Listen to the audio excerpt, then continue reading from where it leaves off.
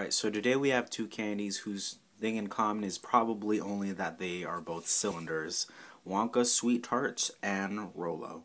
Let's start with Sweet Tarts. I think it's fun to come back to Wonka, and because I think they have generally reliable candies.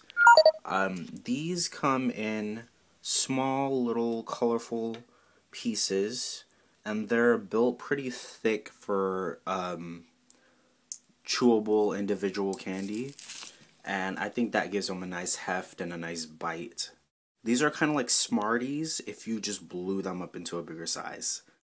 And next we have Rolo. Rolo is a caramel inside milk chocolate candy, and it comes in a cylinder trapezoid shape, as you can see here.